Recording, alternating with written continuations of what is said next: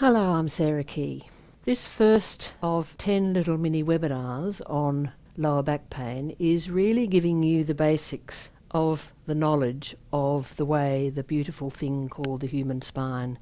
works. Now that may sound absurd, it almost is absurd because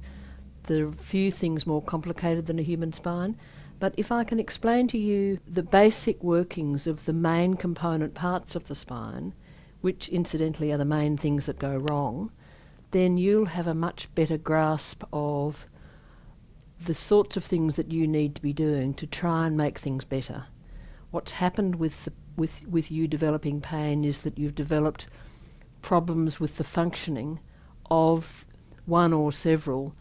component levels of your spine, segments if you like. And pain is a flag telling you that something's wrong and that there's a function fault. Well, the good news is that it starts off as a relatively simple function fault that you can do something about. But if I explain to you the basic physiology,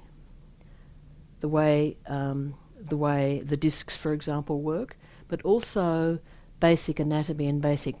biomechanics, then you're much more in the know about what you can do. And one of the main problems that people like you have is that you have as many different explanations and as many different diagnoses about your back and about what's wrong as the number of people that you've been to see. So really what this program is about is actually putting you in the know and giving you some